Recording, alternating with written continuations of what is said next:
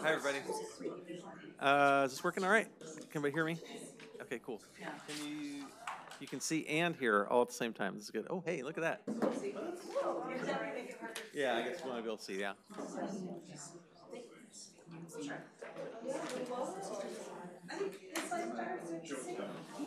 Okay, people can see. All right, I'm a little nervous about that. Okay, hi, everybody. You're in the right place if you're looking for a talk about the Hancock door and the theater project that Courtney and I put together.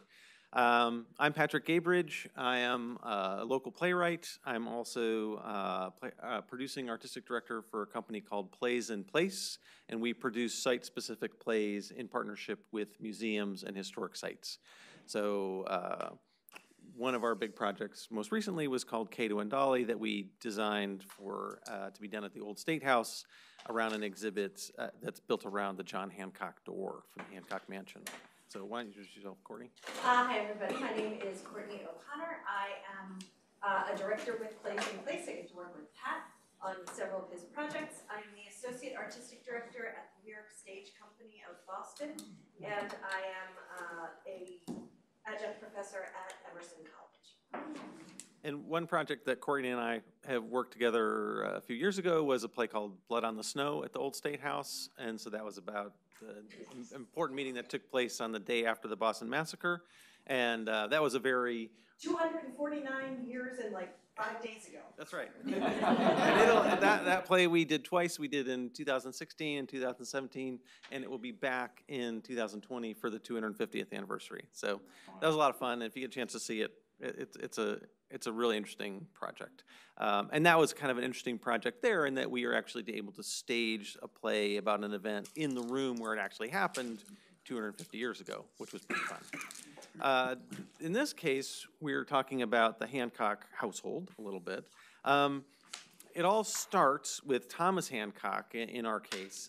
He's a merchant from, his father is a reverend and associated with Harvard, an educated family, but Thomas decides not to go into the family business, not to go to Harvard. Instead, he becomes an apprentice bookbinder, gets into the book trade, which is kind of burgeoning there in the 1720s in Boston, and he is fabulously successful at it, is able to kind of take over the business where he works and becomes pretty much the Jeff Bezos of Boston, and then of America for a little while. He expands from the bookbinding business into imports of whale oil, rum, and then into real estate. So he really is like Jeff Bezos. It's kind of interesting. Text messages get released? There were no text messages released for Thomas Hancock. And he actually makes a lot of his fortune during the war years. He's able to use lucrative war contacts with the British military that he's supplying them with his ships, and he builds an enormous amount of wealth at a very young age. So in his 20s and 30s, he's super rich. One of the wars he was involved in supplying was the War of Jenkins' Ear, which I still think should win the... I had thought which should definitely win the best name for a war award, but actually I was at a session earlier today, and there was a War of the Pig that was. I still think War of Jenkins' Ear should edge that out a little bit, which turned out was actually a pretty big war. Evolves into the King George's War, and there are actually 1,000 New Englanders sign up to be part of that war. It's kind of the first time that American colonists are really involved in a foreign war. But anyway, he makes a lot of money in that, and he gets involved in politics as a selectman and is engaged with the community. And like any really, really rich guy, he needs to show it off a little bit. So he builds himself a really big mansion. So he builds the Hancock Mansion up on Beacon Hill. At the time, there's nothing up there. It's right, it's right across the street from the Common, which is not a beautiful park. It's a cow pasture, and there's just essentially no neighbors. Everybody's like, "Why are you going to build up there?" But he had some vision, let's just say, and so where his house is right around where the current State House is. At the time, there were no neighbors. His nearest westward neighbor doesn't doesn't show up until 1768, so like 30 years later, when John Singleton Copley builds a house next door. The builder of this house was Joshua Blanchard, and it's built from Medford granite. Usually we think about Quincy granite around here, but this is Medford granite. And the brownstone ornamentation was from Connecticut. It was a pretty big house, and later it gets additional wings and a ballroom that are added, and they're later removed. But as he's kind of expanding and showing himself off, he's got this beautiful house, he's buying some slaves. So he has all the trappings. He is enjoying being a wealthy man. In 1737, John Hancock is born, not to Thomas Hancock, but to Thomas's brother. Thomas's brother, John, dies in 1744, and so our John Hancock, the one that we're all familiar with, he's fatherless. His mother is trying to figure out, how is she going to support her sons, and Thomas and Lydia, so Thomas has married his wife Lydia, they're childless, and they decide to adopt John Hancock, even though his mother's still alive, and takes him in as their son and teaches him the family business. So they show him all the ins and outs of how to do this, legal and illegal. There might be some smuggling involved, let's just say. And so he learns how to be a world-class merchant and basically is taking over the house of Hancock. Go ahead. Thomas and Lydia adopting him, this was sort of a fairly common practice Yes. at the time, even though his mother is still alive. Yep. For the wealthier family to sort of say, okay, we're going to take this one child because we don't have any heirs. You've got too many children and you need help. It was a fairly common practice. Yep, and continues into the 1800s. When I talk later today about Charlotte Cushman, she does that for her sister's son. Yeah. She takes him in and adopts him as her heir, and that's in the that would have been in the 1840s to 50s. I know there's all sorts, not here, but I know in like Regency England and all, there were all sorts of naming conventions where you would try and name your child after that wealthy relative in the hopes that they would go, oh, this one's named after me. I'm going to adopt that. I like that one better. Even if both parents were still alive. Pride and Prejudice, we can talk about that later. Yeah, it's all the same kind of time, right? John was the oldest, right? I think John is the oldest. Because I think Ebenezer's younger, and I'm trying to remember if they have other living siblings. Yeah, but I think there's only the two boys. So, we have a question for you. I happened to be at the door the other day. Was the house built in 1737, the same year that John was born? The house is being built 37 to 39-ish. So, yeah, so the door is around the same time, exactly. And so when Thomas dies in 1764, he does leave a will that ends up being useful for our project, actually. And so the house is left to Lydia, and she instantly transfers ownership over to John with the proviso that he take care of her into her old age. And Thomas died at the state. Yeah, so Thomas collapses at the old State House and then is carried home through the door that we write a play about, and actually dies at home. But he collapses at the old State House, which is, we're all in the neighborhood, obviously the house was right up the street from us, and the old State House, which would have been called the townhouse back then, was where they were conducting business. And John, takes over very well for the business, continues to be really wealthy, puts a lot of that wealth into the revolution, is deeply involved in politics, local politics, is a really popular guy, and really has even though he has a certain sense of style. Go ahead, yeah. So he had a bright yellow canary yellow coach that he used to ride around town in, and his favorite color was purple, and so And there's a pair of shoes actually at the old State House. If you go in, I think the display is still up with the shoes that he sent to his wife for their wedding. But he's sending her a note going, I don't think you understand how special these shoes are. All right, these are really pretty. They're made from this kind of silk. So the term dandy might be used. There might be other sort of, if we were in a different time, maybe John would have had a different wife. He liked his fine stuff. And actually, you can see that carriage is at the Dorothy Quincy homestead still. But it got turned into a sleigh later. It's not as bright now as it once was. So, but he was interesting in that he was a really rich guy, but who also had the common touch. He spent his money helping make friends. So he would go open a cask of Madeira out on the common after a big deal with the Sons of Liberty, and so people are like, yeah, John Hancock, he's our guy, and he goes on to sign the Declaration of Independence. Is president of the Continental Congress. We could say he's our first American president, if you want to. He's first governor of Massachusetts, and is actually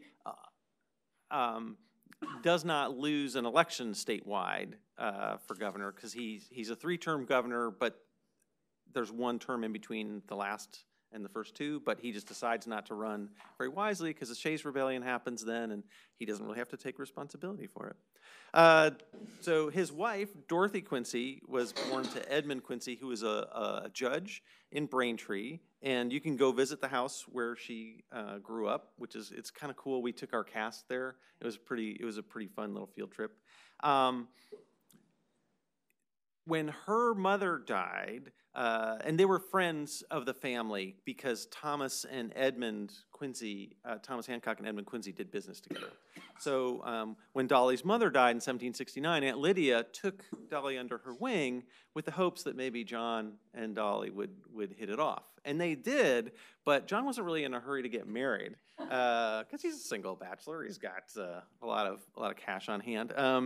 But he doesn't get married until 1775. When they're on the run. So Battle of Lexington and Concord has happened. They're trying to figure out where to go. They're on the way to Philadelphia. They go to the Thaddeus Burr House in Fairfield and kind of stop over, and Aunt Lydia notices Aaron Burr hanging around, who's something of a ladies' man, and she's like, I think you guys need to be married now. So they actually, John and Dolly get married right there at the house in Philadelphia. I still would have picked Aaron Burr, sir. That's only because of the Broadway show. I think John was wonderful.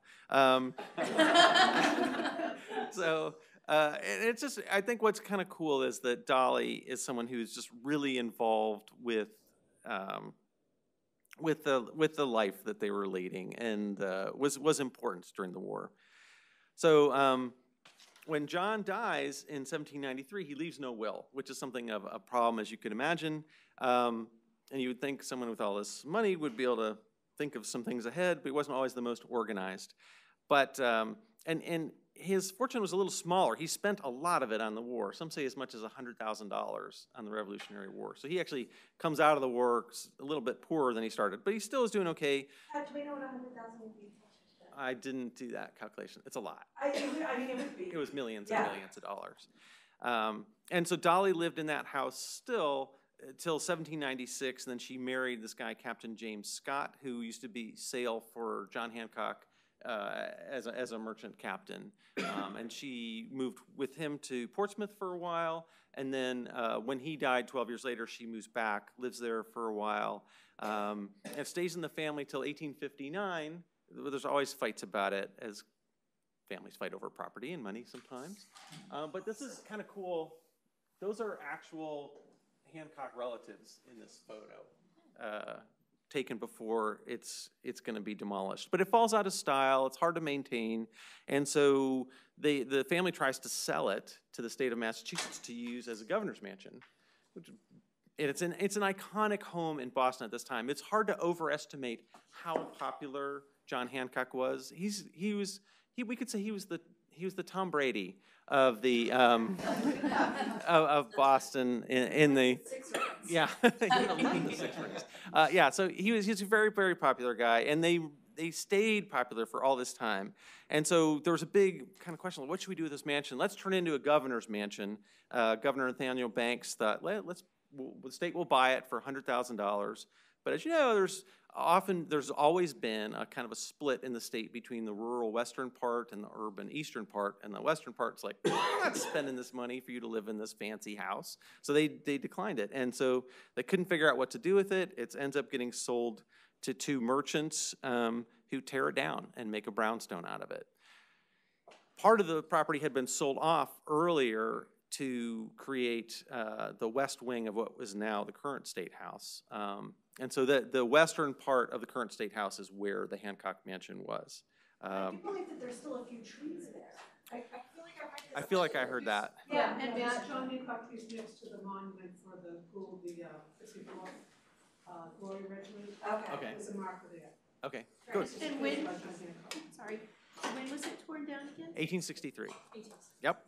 And so before it was demolished, what's cool is this young architect, John Hubbard Sturgis, created a series of measured drawings of the home, which is unusual. It's the first set of measured drawings done in the Americas of an American house. So it was kind of cool. He's recorded a lot of the detail of what there was, which ends up becoming useful later because there's some reproductions made of this home. Not everyone is happy that this house is going to be torn down. So there's like, save the old Hancock Mansion, avoid this act of modern vandalism, but it doesn't work. So it's auctioned off piece by piece. Supposedly the exterior steps are by Jamaica Pond. The interior steps are in a home in Marblehead right now. And if you go to the exhibit now through the keyhole, there are keepsakes that were made out of pieces of the Hancock home. So it was big. Everybody wanted a piece of this house. But yeah, top to bottom, sold off, torn down, turned into brownstones. And it caused something of an outcry when this thing was torn down. And so the positive sense of that is that the lack of ability to preserve this home led to the historic preservation movement in Boston and subsequently in the rest of North America in the United States. So that the Old State House is preserved and Old South Meeting House and the Paul Revere House, they're preserved because we lost the Hancock Mansion. So those measured drawings came in handy later. Ticonderoga Historical Society built a replica of the house, which we have not been to yet. Someday we're gonna take a field trip down there. It's pretty cool. And it led to a whole colonial revival movement in architecture. And so this is an example on Fairweather Street in Cambridge. It's hard to see from this. It's easier to see from this. Used to live Yeah, here. Bill Weld used to live in that house. You can see the central aspect up here. These pillars match what was there. So that's pretty. It's just pretty neat that's there. You could go look at it right now. I used to pass it on my way to Canada. Sorry, I'm very here. So the door from the Hancock Mansion was obtained by the Bostonian Society in the late 1800s, 88, 89, and had been in storage for a long time. It had been exhibited a few times, but pretty much in storage for like 100 years.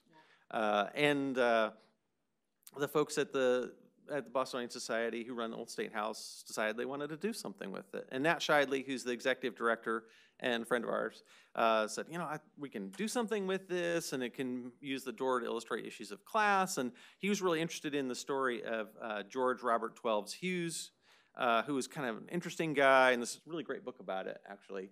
And so there's a moment where Hughes, as a young man, goes and visits also a fairly young John Hancock, and there's this kind of moment of noblesse oblige that kind of happens, and it kind of illustrated a lot of class differences, and Hughes's life kind of shows how those class differences flatten out a little bit as the revolution progresses, but I don't know, it wasn't enough to make a play out of. So, and we have this interesting charge, make a play about a door. It's a big, dirty old door. A 300-year-old door, which is pretty cool, but, and so the Bostonian Society reached out to the North Bennett Street School, who had done work with them before, and say, we're gonna build an exhibit around this door. Could you build a surround for us to make something, an exhibit? And they're like, yeah, sure. So they cleaned it up, and I got to be there, and you saw it while it was being worked on. I actually got to touch the door with Q-tips and clean it up a little bit. And I actually got to turn the door over, so I have held the door. It's a big, heavy old door. But what's kind of cool is, so Sarah Chase, who's a historic paint expert, was able to do some research on it, and it turns out that's the original. The paint is historic, so we couldn't. But it also meant that they couldn't do anything to the paint, so they couldn't. It looks like that, but they did build this really cool looking surround. So this is to replicate kind of what it would have looked like from the front of the house. And this is a close-up of one of the pillar sculptures that these restoration carpentry guys carved by hand. It's pretty amazing to watch them just away with a hammer and chisel. And then this is the interior side. Oh, is that what it was? It was $100 Just for each one, of those right? back. It was pretty, they worked really hard. And then so they built this side of it, sort of showing the inside, and this is where we're gonna make a play. We had a charge to create it. All the metal, all of the hardware, thank Yeah. you, all of that is original. Yeah, the hardware was originally, you were able to determine that, which was pretty cool. So yeah, so we had a charge, we could make a play about a door, but we couldn't, Touch the door. or open the door, or go through the door. Or open it. How hard could it be? So yeah, that was and we 20. A platform that was about 1.5 feet wide. I know, yeah. I don't know why they built the larger platform on the side that no one was ever going to step on, and our side got like the tiny little platform. But that's okay. We can, we're used to dealing with challenges, so that'd be fine. And the task was to write a play dealing with unheard voices from history and through this household, through this door. How can we create something around this, a 20-minute play that would be part of a regular museum experience? So different from Blood on the Snow, which was a separate event. This is going to be something you would go to the museum and, oh, look, there's a play happening. Let's go watch it. So it had to happen really fast. I think we got the go-ahead April 1st. We had the show open by July 6th, which meant we had to research and write it in I got to go ahead to write it. Right. Yeah, I had to go ahead and write it. We got to go ahead April 1st. I think we had to have a script by May 4th. So it was, I don't recommend that time frame to anybody. But I got a big bunch of research, and the Boston Society has just super smart people working there. What was cool, we had access to some original documents. So like this is an invoice for a watch repair. But the first thing we had to do is figure out who's this going to be about. We knew it wasn't going to have a lot of people, probably 2 characters. So we were, unlike Blood on the Snow, we didn't just want it to be white men. Right. Blood on the Snow had one character of color in it, but we knew that we wanted to, the old State House wanted to explore different voices, but we knew that as well, that we didn't want to cast. Right, and we had a whole different charge Right. to show unrepresented voices and to show it wasn't going to be a totally realistic play. We knew going in because we're not in the room where this happened. We just have the door there, so it's going to be a different kind of structure. Exactly. So as going through the research, and then we knew it was going to be a small cast, so I was limited. We were like, it's going to be 2 people. So Dolly Hancock kind of sprang to life right away in the writings. It's interesting. She's lesser known because she wasn't a prolific writer like Abigail Adams, and she wasn't quite as obviously influential as the Martha Jefferson, Martha Washington, but she was really important, and she was there during the Continental Congress when they were working on the Declaration of Independence, helping, Hancock, there was very little secretarial support during this time in Philadelphia, so they would be handling paperwork till late in the night. And of course, the male historians, when they're writing these books, I'm working out the numbers. I'm like, oh, she was pregnant while she was doing all this. So she's like 6-7 months pregnant while handling all the paperwork that John is having to sign around the Declaration. It was pretty crazy. So she endured a lot that was not atypical for what women went through at that time too, in that she lost both her children to. Spoiler alert. Sorry, yeah. She loses 2 husbands. I'm ruining the whole thing. You still come see the show. And also she was involved as a hostess in ways that really mattered. In a scene that got cut from the play, but I get to tell you about anyway. So the Battle of Newport goes terribly. Hancock it's first kind of his involvement. He's been a general in the militia forever, and so he kind of goes down, and it goes really, they're terrible. He's not a good soldier. And there's a storm that comes up, so the British Navy comes out ahead of the French, and so the French have to retreat. And so they go to refit themselves, their ships in Boston. And during the conflict around Newport, the Admiral d'Estaing, the French admiral, was horribly insulted, as he felt, by one of the American military officers. So he was like, screw these people, I'm taking my ships and going home. I don't need to be part of this. And so they're there to get their ships fixed up in Boston, and then they're going back, and they're going to tell the king, we should not do this war anymore. We really don't need to be here. So in a weird way that people don't talk about, there's a lot held on the balance when this is happening. It's late in the war. Dolly Hancock ends up conducting this pretty much month-long dinner party for the French at their house. feeding them breakfast, lunch, and dinner here and there. There's stories of her like just sending people onto the common, like get milk from any cow that you can, you know, like every like anything that they could to just feed this mass number of people. Yeah, so I kind of call it the dinner party that saved America, and she really made it happen. And then this other guy, Cato, this person who was an enslaved man in the Hancock household from fairly early in his life, and then after he's freed via Thomas Hancock's will at age 30, he remains in the household. And it's just kind of curious, like, why does he stay?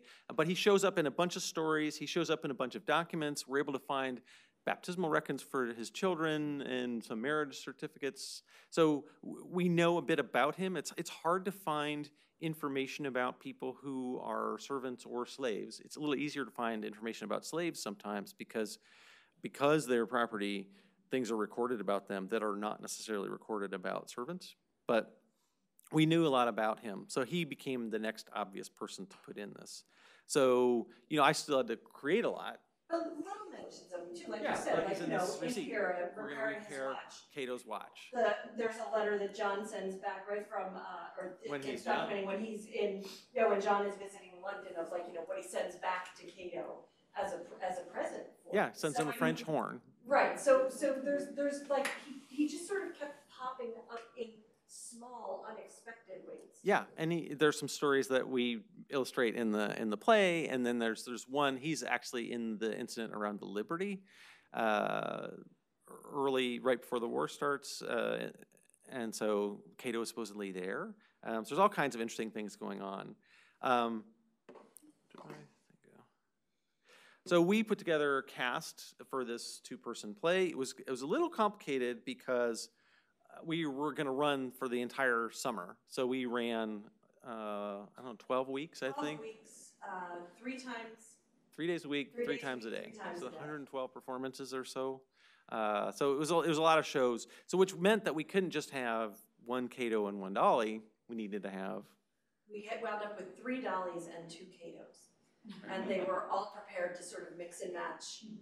We tried to keep it to like week-long sessions so that they weren't switching every day. And I don't think, every once in a while we had a day where we switched, but I don't think we ever switched performers midday, which is what we were hoping to avoid. We did. Did we? Yeah.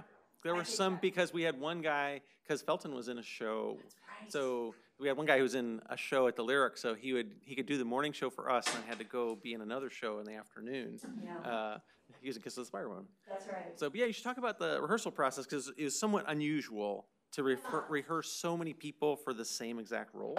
It was very challenging, especially because we were creating this play for the first time. You know, and like Pat said, the charge to do it was so quick that we were still working the script and figuring out there was a scene that was in the play up until about 2 days before we opened.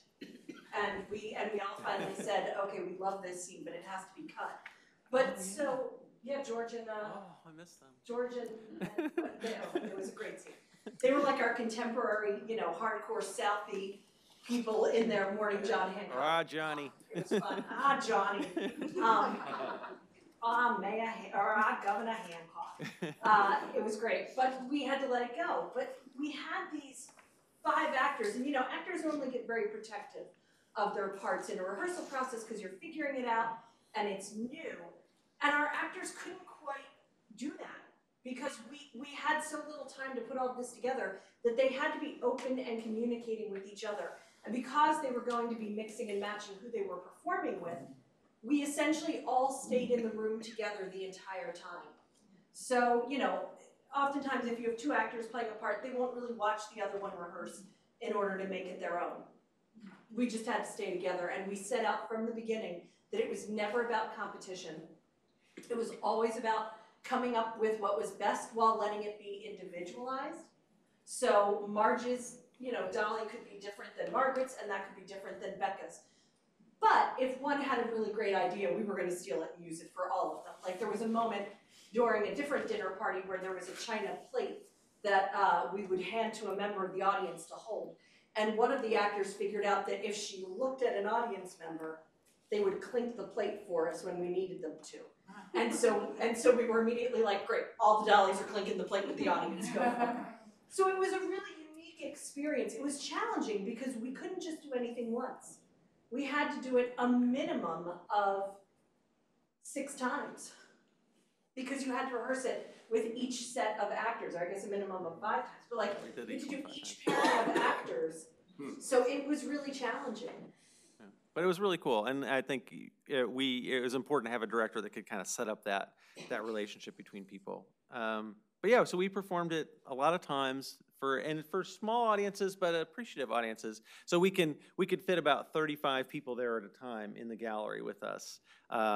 And so in the play, they play a lot of different roles. Like I said, we chose to go with a non-realistic kind of presentation, and so they're playing over time. The play ranges from the 1850s all the way till in the early 1800s. They both play Aunt Lydia. Dolly also plays John Hancock. Cato plays Captain Scott. He plays Little Johnny George Washington. Little Johnny George Washington Hancock, which is one of the great names ever. He plays Lafayette. He plays Sam Adams. So they played a bunch of different characters between the two of them.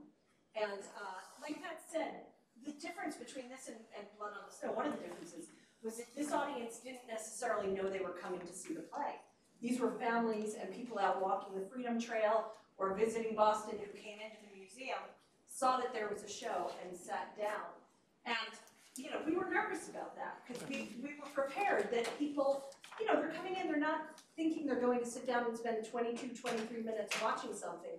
We figured we'd have a lot of people getting up and leaving. We figured we'd have a lot of disgruntledness. There was none of that. Yeah, it was surprising. It's funny because we talked last year just as the show was opening, and it turned out it was much more successful than we had even hoped. Yeah. I think in terms of engaging audiences, and it was a great example of how museums can use theater to engage audiences with history and historical figures in a way that just really brought them in and gave a new relationship, and also changes your relationship to an object in your collection. So, you know, we talked, I remember Sarah Glidden was there, and we were doing a talk back after, and she said, you know, if I had come in to see this exhibit without the play, I would have said, you know, nice door, and maybe read the label, and that was it. But if you go and then see the play, it has a whole new meaning. So now, when the people that have gone through that, and several thousand people came through that last summer, you know, they really had a different relationship to these people and to this object, and were really much more willing to engage with the questions that we were raising around that.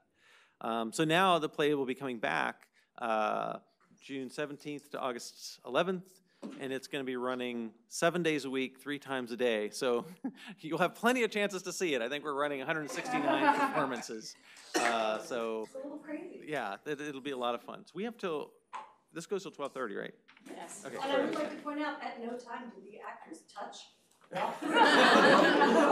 Not, though. The security cameras show that other people did. People are crazy in museums. But it is most of the same cast. At least 3 out of the 5 are coming back. We're waiting for one more, and so we'll have one of the new Catos will be there. So we're actually looking for that person right now. With having it 7 days a week, we have to structure it differently. But it really, I mean, it's one of the great things is that consistency and that number of performances really makes this a viable financial option for the actors. So it's allowing us to sort of structure it differently in a way that is really appealing for the same actors to return as much as possible. Right, and the museum found that it was really working for them, so that they've really made a commitment after the shows that we've done there to do this kind of work and long ongoing. Because Courtney and I would do this kind of work other places too. So like we have 2 shows at Mount Auburn Cemetery that we'll be working on in June and September of this year as well. So if you like that place, I'm going to talk about that after lunch. But Awesome. yeah, so we do all kinds of stuff like that. But yeah, so do people have questions about? Yeah, yep. So then who pays for this? Because it sounds like the actors are paid. Everybody's paid. Volunteers. We are not volunteers. Okay, and so then is the Bostonian Society paying? Okay. Yep. So I would say all the institutions that we work with have different methods of funding things. So for example, Blood on the Snow, people were buying tickets, and so that was sold out every night for 1 week, 12 weeks of a whole summer. So it was very popular, and so that helped offset a lot of the costs. But it's still, theater's expensive, but so is building exhibits. So, and that's the thing museums need to keep in mind, is that people don't build exhibits for free. And this is the same kind of thing, and does a huge level of engagement. And so the museum has to decide if they're committing to have that be part of their budget. In this case, they've decided multiple times that this is worthwhile for them. The museum has had an interpretive characters program for a number of years, and they were feeling, I think it's fair to say, dissatisfied with the connection that they were having, especially in comparison to this. And so I think that helped sort of them say, okay, we're going to allocate some of the resources that we would usually put towards that program, towards bringing this in, because they felt this was much, at least in its current iteration of the interpretive characters, that this was connecting with audiences. Right, and they're revamping that program and doing things that are a little more theatrical is the plan. So they have some new plans there. So more questions about the history, John Hancock, Cato Hancock. Yeah. John Hancock's grandfather was minister in Lexington. Right, yep. Before he was adopted, did he live in Lexington as a young boy for a short period? Yeah. So in the time after when John's father died, right. Then his mother and the boys all went to live with the grandfather in Lexington. Yeah, and so in that home is the one that right at the Hancock House, right. Where outside the Battle of Lexington and Concord, and so actually Dolly was in that house during the battle. She witnesses the Battle of Lexington and Concord from the window of that house because John and Samuel Adams have left already, but they leave the women behind actually to secure all the stuff and the papers and stuff like that. I have another quick, short question. Yeah. Jonas Clark, the minister of Lexington in April 1775. I had read somewhere, but I can't establish it, that his wife was John Hancock's sister. Do you have any information on that? I can't remember. Jonas Clark's wife. Yeah. It wouldn't surprise me, but I'm... That's somehow the connection was made that is how he stayed in touch with Jonas Clark through his sister. Okay, I'll have to check. Yeah, thanks. Okay, yeah, good question. Don't they say to Reverend Clark's house? Yeah, no, that's the house that they're at. Yeah. But I don't know if, but was he married to his sister? I don't know. Yep. So how much of the information about Cato sort of was available, I guess, after John Hancock died? Is there any documentation or references? No. So we got to make up a lot. I was curious, like, is he moved to Dolly or? There's no indication that he moved to Portsmouth. There's some, and it gets confusing because Cato is a popular name for slaves in Boston prior to the end of slavery in 1804, 1808. We think there was more than one Cato Hancock. We think Ebenezer Hancock also had a Cato Hancock. And so Cato Hancock shows up in a couple town records around marriages and stuff late in the game. And so we were unclear which Cato Hancock that is. So we don't know. We're pretty sure that he's buried in Boston. He could have gone, but it was hard to know. What we do know is he wasn't involved in like some of the petitions made to the state. He's not hanging out with Prince Holmes and signing those petitions. He does not, that we can know, start a business. So but we know about when he dies, which is shortly after Dolly Hancock moves out of the house. So there's a lot of suppositions we kind of had to do. But there's kind of guesses we can things like, oh, here's some things he didn't do. He didn't own his own business. He didn't go to jail. He didn't do a bunch of things, and we think he stayed in the area. Well, one of the interesting things that happened was that we knew the names of his children because Lydia insisted that they all be baptized. And so we have the baptismal records where it's listed as the Brattle Street Cato Church. Hancock, John Hancock's servant, and his children's names and their baptism dates. Right. Where we didn't have his. We were confused about there were a couple options for what his wife's name could have been, and then we're doing the show, and a guy shows up who's related to John Hancock via Ebenezer, and honest to God, he shows up at the show with research in his pocket. He's like, oh, I've got this and this and this, and then we had gotten the name wrong for Cato's wife, and so we changed it. Like on the spot, like we were, I think, it was probably the 11 o'clock show we saw him. At the 12:30 show, the name had been changed, which is cool. What's cool about doing theater is that, you know, you can make those changes. We talked to the actor. I'm like, are you ready for this? He's like, yeah, it's done. And yeah, Stephen was great. So he was really wonderful. Yeah. So I know one other student in the Hancock household, and his name was Frank, and he actually has a headstone right next to John Hancock, which is unusual. So I just wanted to ask, how much did you see in your research about Frank? And why not talk Nothing. about Frank? It's the weirdest darn thing. Why not talk about Frank? I think it's a good question. Yeah, I mean, I'm combing through the stories and the books and everything, and Frank really does not show up very much. So why is he buried next to John Hancock? I don't know. And why is Cato not? Well, I mean, Cato dies much, much later than John, so that could be why. Yeah, there's not a lot about Frank, but Cato shows up in these stories around Admiral D'Estaing, around the dinner parties. There's all no this mention stuff. of Frank in Thomas's will, because we've seen the will. Right, yeah, so yeah, Cato's, During John's time. yeah, so it's just, yeah, I don't know, and we had gotten a tiny glimmer from another scholar who had come last year about Frank, but we did not have a lot of information about him. Though sometimes at history camp you'll find someone's going to be sitting here who's like, I know all about Frank. But yeah, it was weird. It's kind of the obvious thing, like, why isn't it Frank? But Cato ended up being our guy. Yep. Do you guys have something else on the horizon right now, or no objects? Yes. Not right now. Mount Auburn is that's going to keep us pretty busy. We have 2 sets of 5 plays each, so there's going to be 5 plays around the natural environment in June, and then 5 plays around American history and American identity in September. And so those are plays where you'll go, and the audience will move from site to site to site to site around the cemetery, and it's a pretty big undertaking. Yeah. Though we're always looking for new ones, so we're in talks with a couple other museums about potential projects right now, and we're always looking for more. So. If you're looking. You never know. Yeah, and we do this kind of work a lot. Cool. All right. Any other questions? Good job. Great.